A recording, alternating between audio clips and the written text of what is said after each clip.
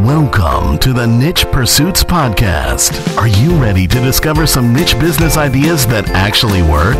Well, it's time for a motivational kick to jumpstart your next big idea. Here's your host, Spencer Hawes. Hey everyone, Spencer Hawes here of nichepursuits.com, and welcome to the Niche Pursuits Podcast. Today it's going to be a really interesting show because we have a special guest with us. His name is Matt Paulson, and his blog is over at mattpaulson.com. He's an entrepreneur, he's an aspiring author, and he's an ASP.NET web developer.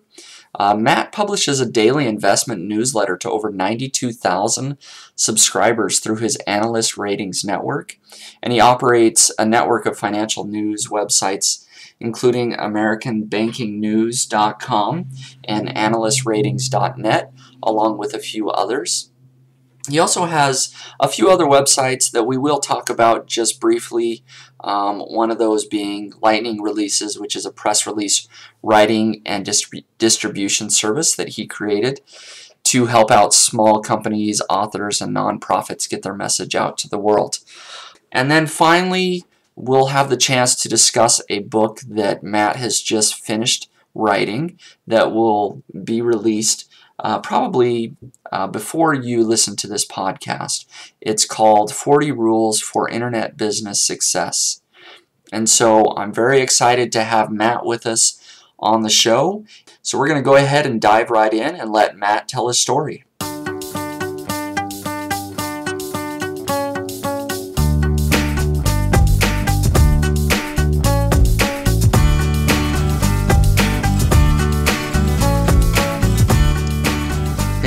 Welcome to the Niche Pursuits Podcast. My name is Spencer Hawes from nichepursuits.com.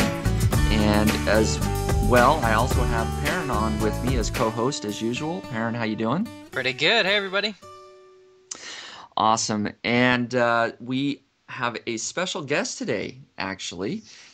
We have Matt Paulson of mattpaulson.com, who's going to talk to us a little bit about a couple of successful sites that he's had and some of the tactics that he has used to make those sites so successful. So, Matt, welcome to the show. Thanks, Spencer. It's good to be here. Absolutely, yeah. No, thanks for reaching out. We had actually contacted each other.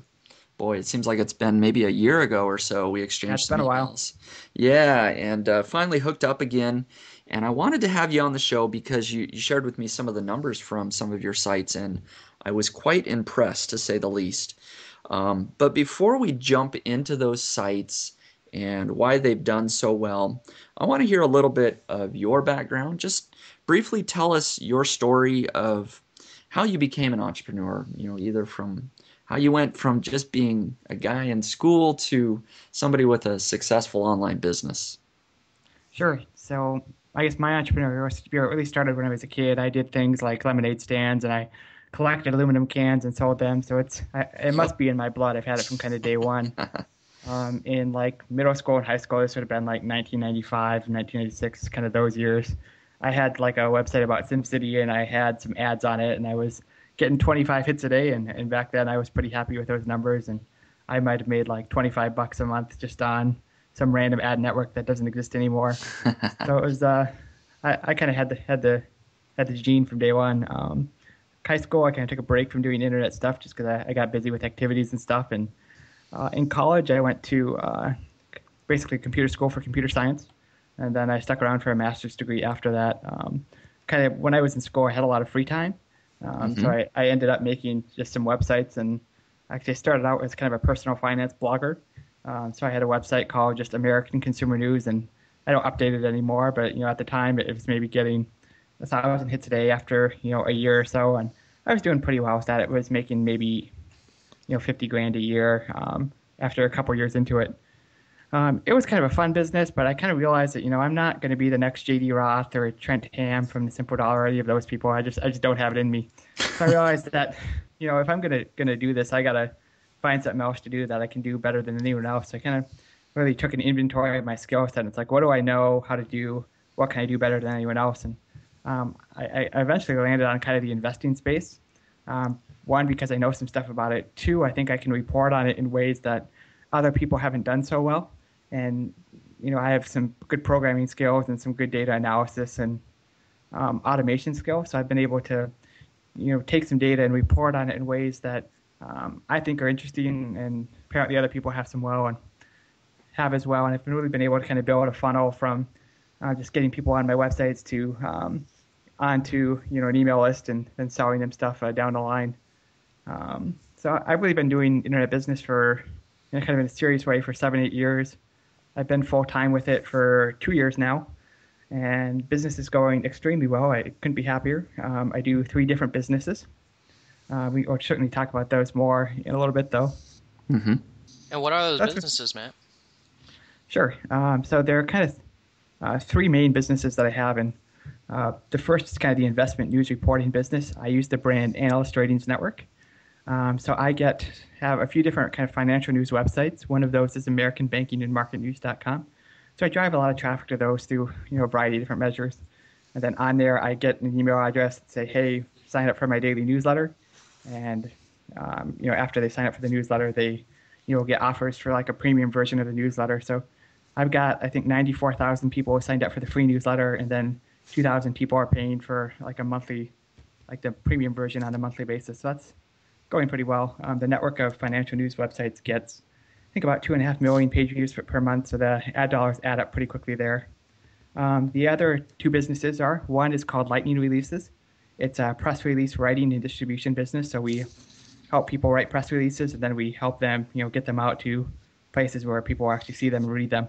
That business I started about 18 months ago, and it's taken off pretty well. And my newest business is called GoGo Photo Contest, and that organization helps animal shelters and humane societies raise money through photo contest fundraisers. So basically, they run a photo contest. People will pay to submit their pets to the contest, and at the end, whoever gets the most votes will get to be in a calendar or something like that. So we've done, I think, 80 of those contests with humane societies around the country. That business isn't that big yet because we only keep like 5 or 10% of the proceeds. So it's, we've helped raise $350,000, but we haven't really, we made maybe 10% of that. Right. So it's we're still growing on that one, but those are kind of the 3 different businesses that I run. Awesome. Very cool. It sounds like you're doing quite a bit and having quite a bit of success. I mean, just with the financial network, I believe you said you have about 2.5 million page views per month. Yep. That gives people an idea of how large these sites are. 94,000 free subscribers, 2,000 premium subscribers. So clearly you're doing pretty well there. And we're going to dig into the numbers here in just a second, and then talk about how you grew those subscribers and how you've grown the revenue on those sites. Would you mind sharing what is your most profitable website? You mentioned several there. Is there one in particular that stands out? Sure. So certainly the investment reporting business is probably the biggest, but it's actually a network of 4 or 5 different sites that kind of work together. Gotcha. Okay. And those are sites, I started AmericanBankingNews.com from scratch and Analyst Ratings Network, and I've acquired a few more that also drive traffic to the Analyst Ratings Network. So that's kind of my biggest kind of business unit in terms of revenue overall. But certainly it's split up between, affiliate revenue and subscriptions and just, AdSense and display ads and that kind of stuff. And even now we're getting into like doing some dedicated emails to our list, and those pay quite well, pretty good as well. Mm-hmm. So the 2 biggest URLs or the 2 biggest sites is the AmericanBankingNews.com and is it AnalystRatings.net? Yes. Okay. So, and then there's a couple of others associated with that network as well. Yep. Okay. Awesome. So, now the big question here, are you willing to share what the actual monthly income is for either that network or a couple of those sites? Sure. I guess I could do that. I'm not ashamed of the numbers or anything. So the total business makes between $90,000 and $120,000 in monthly revenue. Probably 60% of that comes from kind of the investment news stuff. A lot of that subscriptions, and then probably half of it subscriptions. 40%. Another 40% of that is display ads, and 10% is miscellaneous stuff like email ads and affiliate commissions. So the kind of the investment space that makes between 50 and 60 a month, and everything else makes between 40 and 50 a month. That's huge. Yeah, the numbers are great. Yeah. I can't complain about them. And as far as the trajectory of that income, I mean, you said that you've been doing it full time for 2 years. So has it been steadily increasing, or did you kind of explode in the last 2 years, or Sure. what was the trajectory of that? Okay, so 2009 I made 71,000. 2010 I made 139,000. 2011 I made 276,000. 2012 I made 327. 2013 I doubled it to 789. Then this year so far, halfway into the year, I'm at 661. So I'm probably on track to do 1,200,000, 1,300,000 this year. So that's a pretty big hockey stick for Yeah, it's someone building with websites. Yeah. it's taken a while, but it's really starting to explode. I'm just really starting to leverage all the relationships and assets that I have, and just Yeah. really trying to maximize those. Man, that's awesome. There's a ton of questions that I want to ask, and a lot that we could probably learn. So I know that you have a network of sites, and I'm not sure the best way to approach it. I was thinking maybe we'd just talk about one site. What I'd like to do is discuss something that is somehow replicable by people listening. We want to hear your story of how you started from no website to where you are today. So, maybe tell us, well, why did you, I guess you explained a little bit why you created Analyst Ratings or the Financial Network, just because you brought some different things. Mhm. But was there anything in particular that made you want to create, that website or that network? Sure. So this story kind of begins in maybe 2009 when I started AmericanBankingNews.com, which is, I call it American Banking and Market News now. That site had picked up really quickly. There are a lot of like investing and finance specific ways to do SEO relating around stock tickers through places like StockTwits and Twitter and Google Finance and a few other places.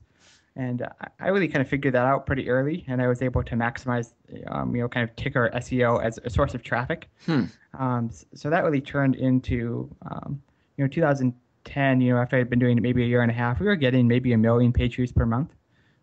So it was really a way to, just produce content at scale and then have, that content flow into places, that talk specifically about specific companies that have, stock tickers. And that turned into a lot of traffic pretty quickly. And we were just really able to maximize that. And, the traffic was great. And I knew that it was good ad revenue. But if I knew that, if I want this to be kind of a sustainable business that sticks around, for the next 10 years or so, I'm going to need, actual customers that are buying products and services from my company on a regular basis. So I didn't want to just stay at the ad revenue. So I kind of started the email newsletter.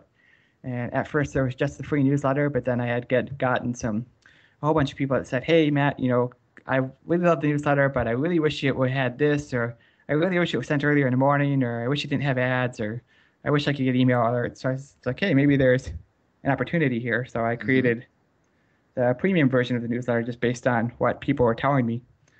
And the first 6 months, I only had maybe 100 subscribers to that. I just didn't know what I was doing. So 2012 and 2013, I really kind of started to figure out the conversion process and really optimizing kind of the opt-in process. And I really looked at kind of, every step of that funnel from when somebody first lands onto one of my websites from a place like StockTwits to when they sign up for the newsletter to the autoresponder series that promotes the premium newsletter to the landing page to the sign-up page, to even after they become a customer. How can you really split test and optimize kind of every step of that process? And we've doubled the opt-in rate on kind of our opt-in mechanism since we started, and our conversion rates have gone up just based on really hitting a kind of a product market fit, and just really testing the messaging and really understanding why people sign up. And that's certainly been really by working on that funnel and optimizing every step of the way, we've really been able to grow that quite a bit. And what if you were going to give like two key things that really helped you start getting those conversions and opt-ins, what would those kind of takeaways be? Because that's something Spencer and I have been struggling with ourselves. Sure. I mean, so I think with opt-ins, the key is to have, one, I definitely recommend using a pop-up. Two, collecting as little information as possible. I guess three, really testing the copy and trying different things out and just testing button text and color and layout and I really only collect the email address. I don't collect any other piece of information. I found that that's really all I need, and that's just the best way to get people to sign up for your list. So I'll do a pop up, and I show that like I think they're twice a week, and then they don't see it for a week. And then I always have another opt-in below the post, and then another one in the sidebar. So I really just try to catch as many people as I can, and that's seemed to do quite well. If you go to AmericanBankingNews.com and click on one of the articles, you'll kind of see what I do for an opt-in mechanism, and that's worked pretty well for us.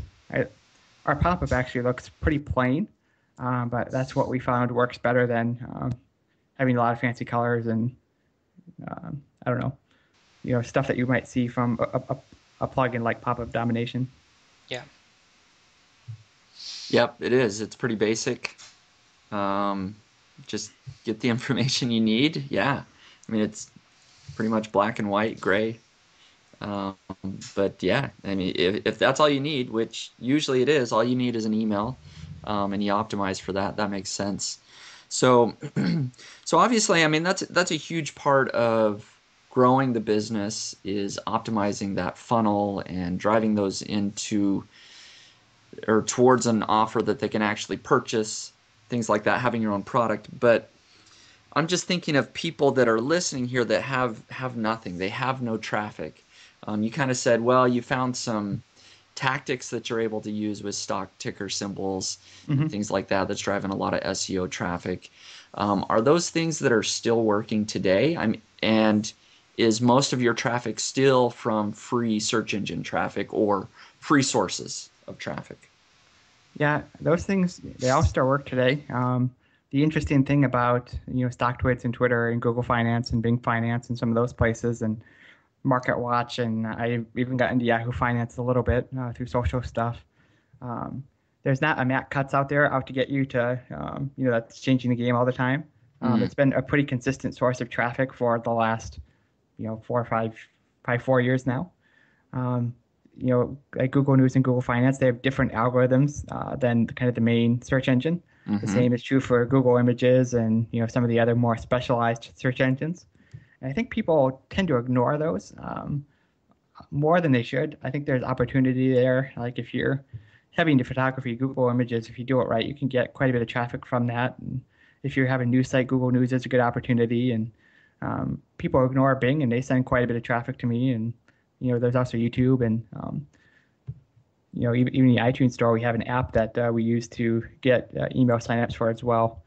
I think when people are doing SEO, I mean, the main focus is always getting a ranking for a specific keyword in kind of the main Google search. And it's, maybe that's, certainly that works, and it's a changing game. But there's also all these other, playgrounds that you can investigate too. And I've had, substantially more success in targeting some of those more specialized things than I have, just with the main Google search. Yeah. So just to give us an idea, roughly what percentage of your traffic would you say comes from natural search engine traffic, the traditional, sort of Google traffic versus all these other sources? It's not a big percentage. It's probably less than 20. Yeah. I don't really focus on it at all. There's so many people kind of in that swimming pool that are vying for the same position. That's not really something I want to do. So I basically do everything but that. So I've got an AdWords campaign, and we do co-registration advertising, and we do obviously the new search engines, kind of the ticker specific finance search engines. So it's really everything but that. I don't even really try to bother with those, because it's the amount of money you have to spend and effort you have to put in just to get a ranking and keep it is. I think there are better ways to get traffic. Yeah, very interesting. And certainly there's a lot more information that you could share that we just won't have time for, but I do want to dig just a little bit deeper on, you mentioned like StockTwits and Twitter, how you're driving some traffic that way using ticker symbols. Can you give us an idea how those work and how you're driving the traffic specifically? Yep. So with StockTwits and Twitter, they both basically work the same way. Twitter, they have hashtags, but they also have what you call cash tags that are for stocks specifically. So instead of, you could basically $, then the ticker symbol. So Apple would be $AAPL. And it's basically a tag in your tweet, like a hashtag. And then when anybody searches for that hashtag, my stuff comes up. So I use, we have a big database of kind of stock ratings that come out every day. There's 300-400 that come out, on a daily basis. So I create just kind of an RSS feed of all of those ratings changes, and I have kind of like a Mad Libs thing where it basically turns it into a tweet. And then so it'll be like, this brokerage upgraded this stock from a hold rating to a buy rating. They set this price target. So those tweets are pretty easy to write, on an automated fashion. Very and interesting. I just use if this then that to post it to our Twitter account. So our Twitter account for that business is just Ratings Network. So you can check that out, and you can see kind of the content that we're publishing on Twitter and on StockTwits. And so to clarify, all of this is automated. You're not manually doing any of this? No, for the Twitter and StockTwit stuff, we have data sources that we compile and do like a SQL database, and then that gets turned into an RSS feed, and then if this, then that, post it to Twitter for us. Yep. No, that is awesome. That's very cool. That maybe can give some ideas to people out there listening. It'll be different depending on the market that they're in. Not everybody can use ticker symbols, but maybe there's some other ideas, some other takeaways that people can do there as well. It sounds like you're doing a lot. You're certainly publishing a lot of content. Do you have a large team behind your business now? How many people are involved? 7 or 8, I believe. So I've got, I think, 3 people that are writing full time. I've got a customer service person, an accounting person, and then a couple of people that help out with kind of software and web stuff that when I need them. Yeah, that's one of the questions I was going to ask also, is that, one of the first things you notice when you visit any of your sites is the extreme quality compared to a lot of other stuff out there. They look like CNN and the New York Times and any other number of quality news sites. So how did you go about finding your writers, and were they mission critical to your business, and when did they come in? Sure. So I found one of my writers in the Pro Blogger job boards, which is kind of a great place to hire quality people. And then the other 2 I hired when I bought, they had been writing for our website, and then I bought that website, and I kept them on. So that's kind of where I got them. 2 of them write full time for me, and one of them writes part time for me. So it's they produce a lot of content, and they do really good work. And certainly to kind of maintain a position in Bing News and Google News and Yahoo News and places like that, you really have to have that quality. You can't just get in by producing crap like a lot of people do. So I've really tried to find some good people that can write consistently and don't need a ton of oversight, and just have given them free rein to write about financial stuff, and that's gone pretty well. Yeah.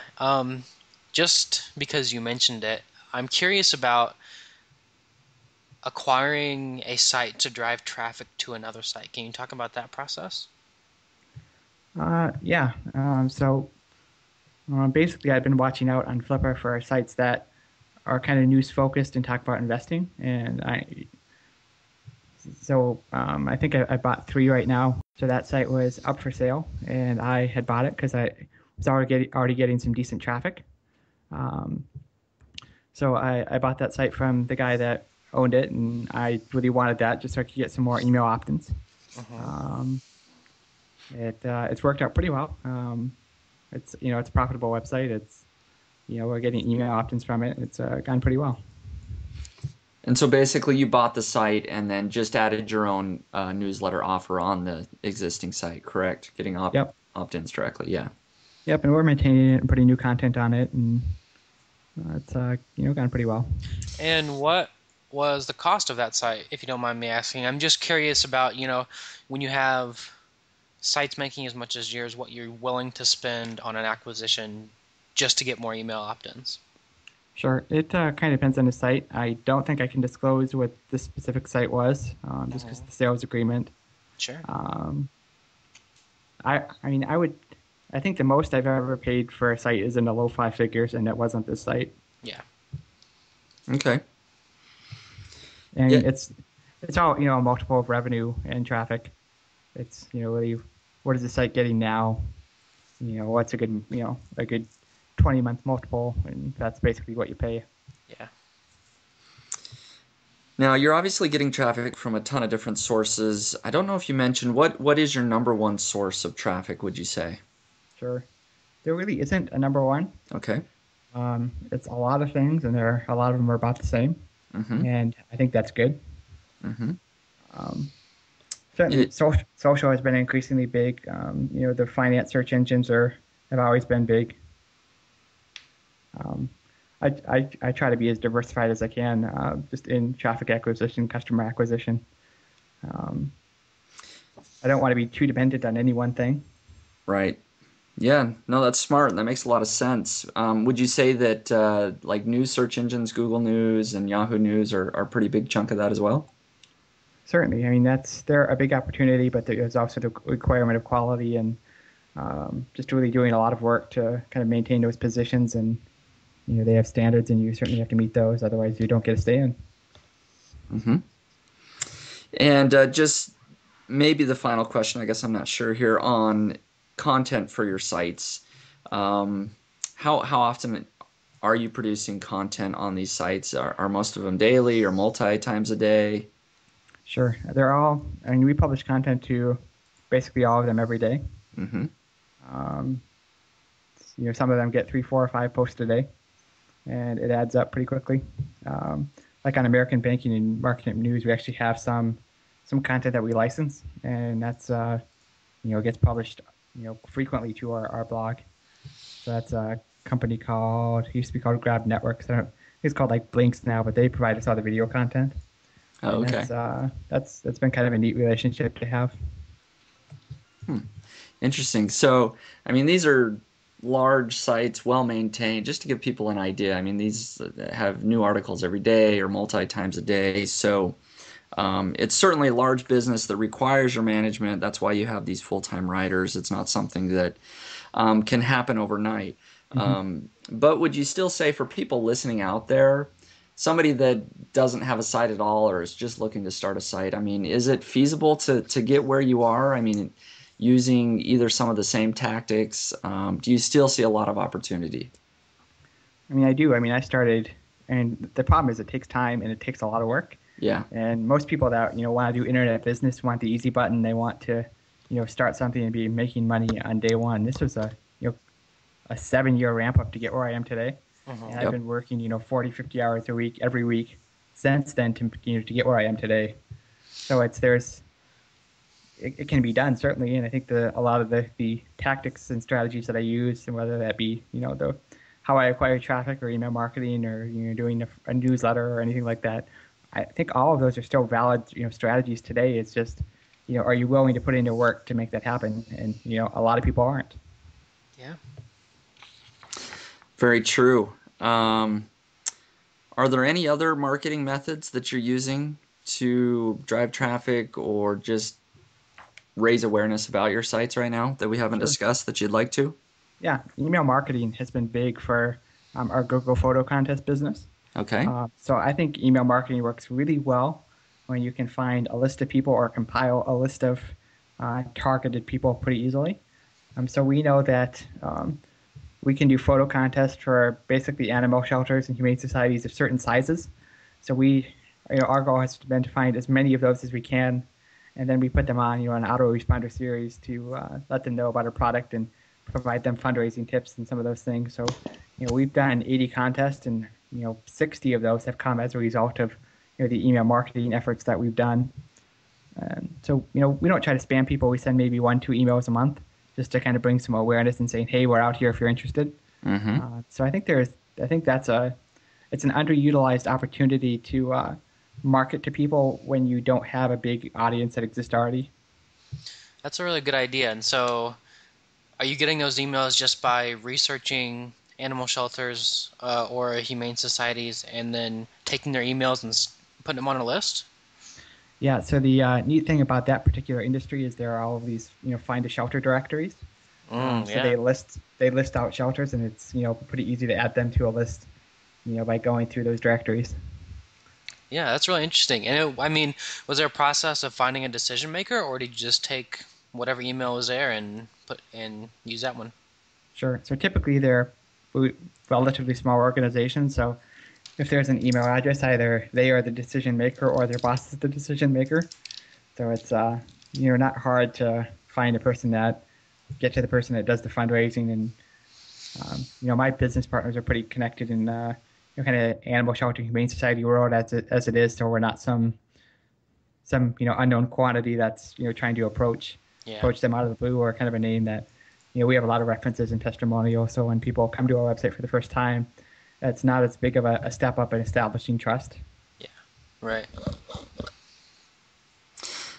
Awesome. I want to backtrack just a little bit and talk about your other sites, your financial network that you have. And I know that you said SEO is not a huge part of your business, probably less than 20% of your traffic comes from search engines. But do you have any best practices that you'd like to share, or is most of it just very natural traffic that comes because you're producing so much content? Sure. I mean, for SEO, my best practice is not really worrying about SEO, and it's Mm-hmm.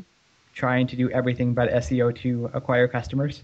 I don't want to be in the ball game where the rules are changing, every inning of the game. Mm-hmm. So I have, anything that seems like it could possibly be a good, profitable source of traffic, I'll test and I'll try it. And if the first time, if it's almost profitable, I'll optimize it so it is profitable. So recently, like we've started doing like Twitter advertising and getting people to follow our Ratings Network account, and they have like a Twitter card where you can click one button and get people on your email list. So we've been testing that, and we've been testing just a little bit of everything. And just when something works, we kind of add it to our arsenal of traffic acquisition strategies. So I mean, certainly SEO is important, but it's the traditional Google search SEO is not where I want to put much of my energy. Yeah, that makes complete sense. But have you ever done any type of, or are you doing any type of link building or anything else to increase your visibility in Google, or it really is pretty hands-off? It's pretty hands off. We don't do any link building, for any of my main sites. Mm-hmm. With just being kind of news organizations, we attract links pretty naturally, and I don't see a ton of benefit in to try to build links to our websites, because I'd rather just have that happen naturally. Right. And certainly if you're building a smaller niche site, that's a different ball game, and you need to approach that accordingly. But for what we do, SEO has not been a big focus, and I don't know that it's ever going to be. Sure. And then the final related question to this, as far as content and SEO, are you targeting any type of keywords at all specifically with your articles that you write, or again, is it just more news reporting and natural writing? Sure. So we like to write about kind of bigger companies, because certainly more people will be looking for those in places that do the ticker kind of SEO. So certainly if we write about Apple, it's going to get more traffic than kind of a no-name company that nobody's ever heard of. Right. So we kind of know, based on data that we collect, which companies we get the most traction from, and we kind of report on those more than others. Gotcha, but it's very different than which keyword you might most easily rank in Google for. It's more based on the data that from Twitter and stock twits and other places you can get traffic from. Mm-hmm. Yeah, it's more based on what companies are people most interested in, and then we write about those. Yeah, very interesting. No, that's very cool. An awesome business. It's huge, doing very well. So congrats on that. Thank you. And I think you shared some good tips. Perrin, did you have any follow-up questions? I mean, there's a ton that we could go into, and I wish we had a lot more time to pick your brain. But anything else you have, Perrin? I kind of do. I just have one. So this is something that I've seen some bigger websites do, and something that you are obviously doing, and I'm really curious about the strategy behind it. But you have a network of sites that are all working together, and I was wondering how they do that, and what's the benefit of having a network of sites. all kind of working towards the same goal. Sure. So really, all of my news sites are kind of a funnel back down to Analyst Ratings Network. So it's it's not a matter of one site does something that another doesn't. It's it's just I picked them up over the last few years, and they all get certain traffic, and all do cover certain things better than others, and it's really the advertising revenue is certainly good, and then it's really just all of my news sites are a funnel back to my subscription newsletter business to get people kind of on the free email list. Because I know that like whenever somebody signs up for my list, they're going to be worth $6 or $7 to me over the course of 2 years.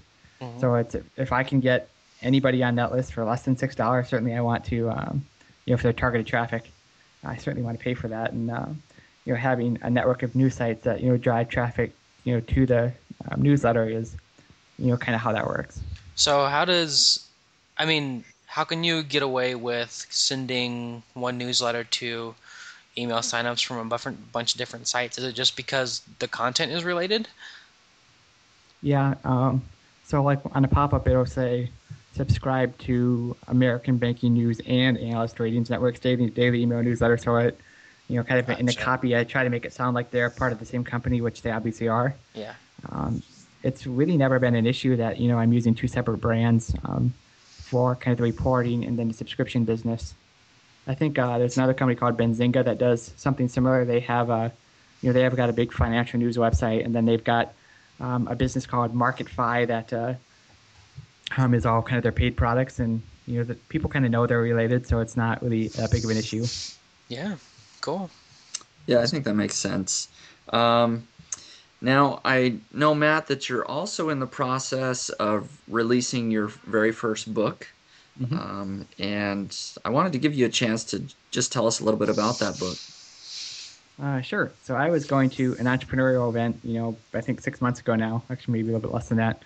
But somebody had said they had written a book, and then like the next week at the same event, someone else said they had written a book, and I was like, these people don't know anything that I don't. I could write a book. So I decided I was going to write a book. Absolutely. So the title of the book is 40 Rules for Internet Business Success. So it's basically kind of all of the lessons that I've learned during the last 7 or 8 years building my internet businesses, so that people that are reading the book can grow their businesses faster and just avoid some of the mistakes that I've made. So I'm selling it on Amazon. It'll be out July 21st, 2014. So if you are listening to this podcast after that date, you can go to 40rulesbook.com, and then you'll get redirected to Amazon to find the book or read it on Kindle, or you'll be able to get a print copy as well. And can you share with us maybe your favorite or one of your favorite rules for internet business success from your book? Sure. So I think for audience like yours and Pat Flynn's and people that listen to like Entrepreneur on Fire, the lesson that I think applies the most is to not be a franchisee of somebody else's business model. So I mean, how many podcasts are there out right now that are business interview podcasts that are trying to be exactly like Entrepreneur on Fire? Yep, totally.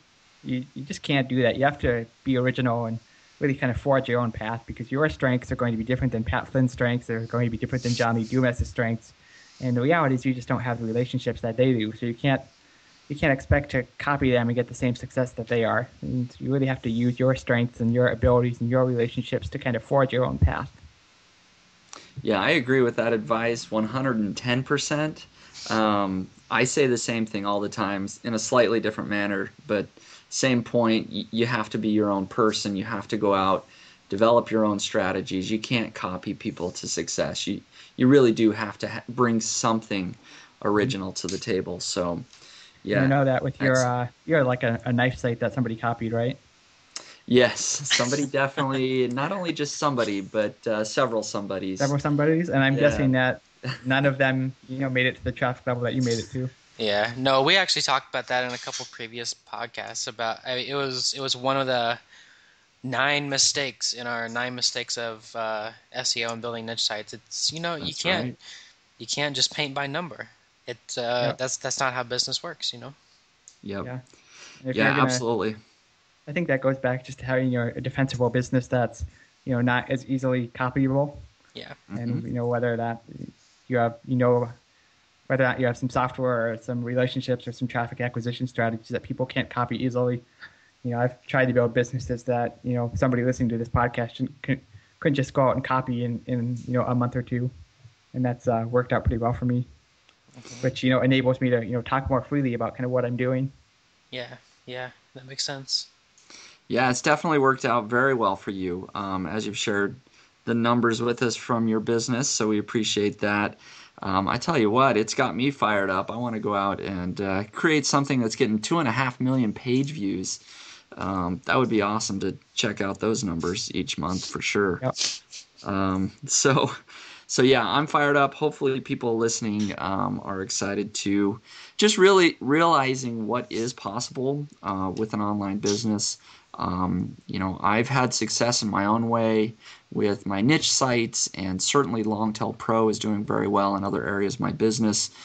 Matt has shared his story with how he's doing well in a different way. And so there's lots of different avenues that you could go. Hopefully people just take some action and make things happen for themselves.